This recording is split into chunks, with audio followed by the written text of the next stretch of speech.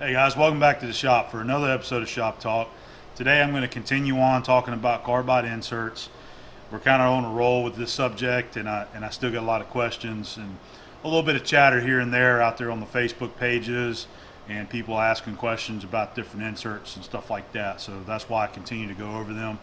But today I wanted to pick out my personal favorite carbide insert that I use for all my general turning and facing and whatnot, and go ahead and show you, and that is the CNMG insert, particularly CNMG 431, 432, that size, the 400 size of insert.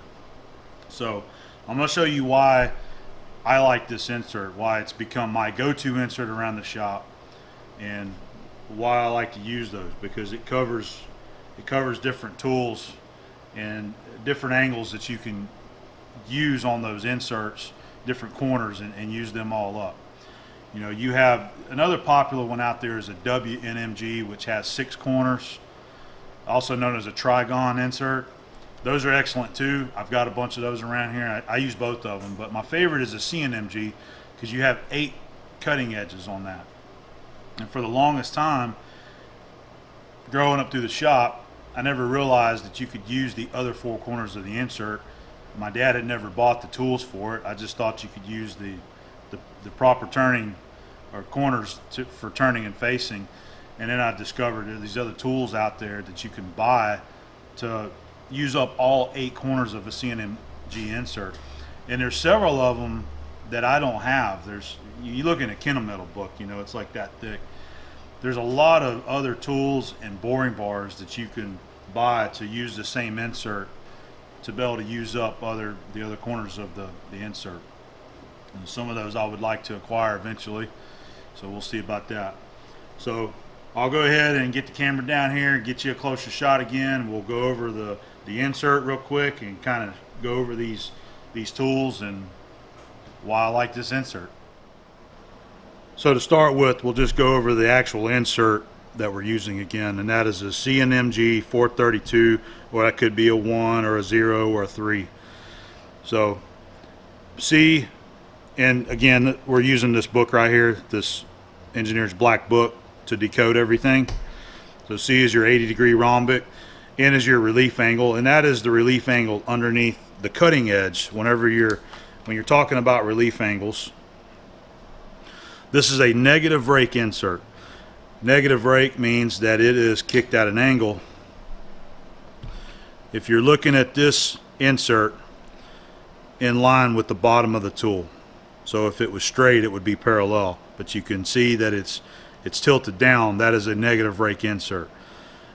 So these inserts are square on the side. There's no relief ground into it. If this was a flat tool, which I can't remember which one that would be, you would have to have clearance ground underneath the carbide insert there, underneath the cutting edge, so that it would clear the work. So a 0-degree relief angle. M has to do with the tolerance with manufacturing, 3 to 7 thousandths. I think somebody had asked me about that. From what I understand, that is a tolerance that manufacturers are given to fall within when they make these inserts. Size-wise, you know, it has to be within those dimensions right there, 3 to 7 thousandths. And G is how the insert is fixed to the tool and the style of chip breaker. And then when you get down to the 432, 4 indicates your insert size. This is being a 1/2 inch inscribed circle, 1/2 inch insert's what I call it. 3 is the thickness, so these 3/16, and then 2 again is your nose radius. So 2 is a 1/32 nose radius. A 1 is a 1/64 nose radius, and then let me see, we get to a 3. A 3 is going to be a 3/64 radius, and it just goes up and keeps climbing. All right, so that's a quick rundown of the insert. Well, let's check out the tool. So these are my 5 tool holders that I commonly use for a CNMG insert, and we also have this facing mill here. We'll go into that in just a couple minutes. So these 2 right here, this is your right and your left, and you would use these for turning and facing. on a multi-fix. Sometimes I'll turn it and use it for chamfering inside outside. This tool right here, this one's great for chamfering. I use it a lot for chamfering or cutting angles, just any kind of angle that's not critical on what the angle actually is. You can just use this angle that's built into the tool, come up and break edges, that kind of stuff. You can also use it to make undercuts. If you've got to turn down an area of a shaft, not from the end but somewhere in the middle of the shaft, these are great for plunging in and then going across and coming back out. So good tool for that.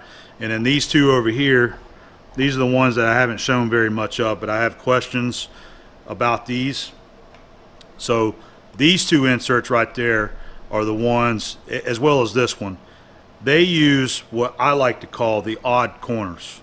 These are the corners that's used on these tools. The corners that we're using are not used on this tool right here. Okay, let me pull one out and we'll take a look. So whenever you're turning and facing with a CNMG tool, you're using these corners right here. All right, and once those are burned up, you typically throw it off into a bin somewhere to collect for carbide scrap, whatever. But if you have these other tools, you can make use of these other four corners right there, you know, because you have those two and then you flip it over and you got those two. So that's why I like using this insert, because you have several tools to use up all 8 corners of that. All right, so these two, you know, this is a MCLNL, and then this one would be an MCLNR, and then mine are all 3/4 shank. Take the 400 size insert. This one right here, so you guys are curious, MCHNN. This one was a 1-inch shank tool. Whenever I bought this, Kennametal did not offer this tool in a 3/4 shank, so I had to buy it in 1-inch shank and mill it down. So I got it milled down to fit my holders right there. And then these two, they do offer in a 3/4 shank. So the one that I use all the time would be a MCLNR 124B. And then this one's actually brand new. I've never used it, but I pulled it out for video. I don't even have that clamped right there. MCLNL. So these are excellent for facing. If you just want to do some facing and not burn up your good corners here, you can put this tool in, find some of your carbide inserts that's already got the edges burned up, and use this all day for all your facing. These are also, these other tools right here, because they have like a lead-in angle to them, they're excellent for interrupted cuts, or if you're machining something that's been, say, flame cut, any kind of rough edge like a flame cut or a plasma cut. These are the preferred corners that you want to use whenever you're doing turning or facing. That's why I would like to have some boring bars that use this corner also. Every now and then you got a piece of steel that's been flame cut that you've got to turn the outside or bore the inside, and you don't want to tear up your good insert, so you can just use up these corners right here. All right, so one other thing that I wanted to point out while we're on the subject of these tools, it applies to any tool, and that is the torque that you want to use on these clamping screws. So all right, here's a good example. I grabbed this insert because you see it's chipped right here. This corner's broke, so this is a great insert to drop on that tool right there and use that corner. So whenever you put these tools on there, this is really all the amount of torque that you need. Just use the short end of an Allen wrench, and that's all you need. Now, out of sheer habit, most of us do this. You know, you'll tighten it up quick and then you'll give it a little extra there and on that one there, but it's really not needed. I'm telling you, if you'll get yourself in the habit of just giving it a nice firm grip like that, that's all you need. Never go full A-bomb torque on those screws. All right, so let's move these back out of the way since we talked about those, and we're going to go over this face mill real quick too. So this is a 3-inch face mill that was given to me by a viewer. I cannot recall the name of the viewer, but this is an excellent tool made by the company that sells it. It's called Discotech, and you can find them on eBay. So if you'll notice, these are the same inserts, the CNMG, and whenever you use this tool, you're using these odd corners over here. So this is a great tool to have in your arsenal so that you can, again, use up all of these other corners on these inserts after you use them for turning, and vice versa, you know. So I was really glad to get that. It's a great tool to have around here. You can't face up to a square shoulder because of your angle right there, but it's great for just milling and hogging down metal. It's a great tool for that. So there you have it. That's why I like a CNMG tool. Now, a couple other things I'll point out here. It depends on what size lathe that you're running. If you guys watch me, you know that I've got some pretty heavy duty lathes, you know, industrial quality lathes. I don't run any small bench top lathes, old South Bend lathes or belt driven type lathes. If you're using machines like that that don't have a lot of horsepower, a CNMG or a negative rake insert may not be the best choice for you. You might go with something like a CCMT. Those are a neutral rake insert, usually a little sharper on the cutting edge, and you can get a little better performance out of your machine whenever you're doing that. So just kind of keep that in mind. One other thing that I was going to say too is that this is just a little cheap plastic bin. One of the few things that I find useful from Harbor Freight. That's where this comes from. If you've got a lot of loose inserts, this is a great way to organize them. These are a lot of loose ones that I had floating around in one of these drawers over here, and I bought a few of these, and this is the first one that I used just to try to organize your inserts some instead of having a bunch of them in a drawer. Just another good way to keep your shop organized. Of course, you can go in here and you can label the top of it so you know exactly what you're doing, if you know what the insert is, and you know the grade and all that kind of stuff. So I just was going to throw that out there. That's a little tip for you right there. So I will put the nomenclature for each of these tools in the video description for you guys that are curious about this and would like to pick one up for yourself.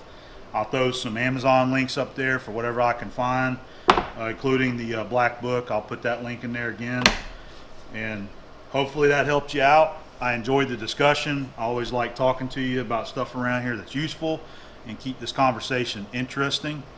And until next time, we'll see you later. I've got a couple clips here that I'm going to share with you that I've filmed this week, and this is using the MCLNR-124B insert tool using a CNMG 431 insert. Right here I'm facing off a 3-inch nut. Goes on a hydraulic cylinder. It's a little bit too thick, so I had to bring it down a little bit. So I had a little interrupted cut there at the beginning, and those inserts work great for that.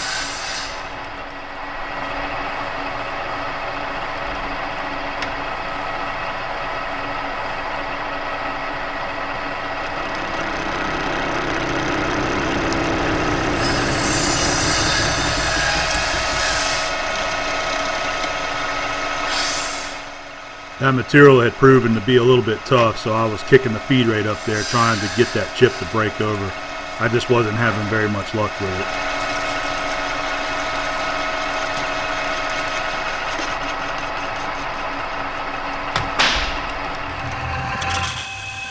And just one more of the MCLNR. This is just me facing a piece of heavy wall steel tubing at work. I'm just using my iPhone to take this clip.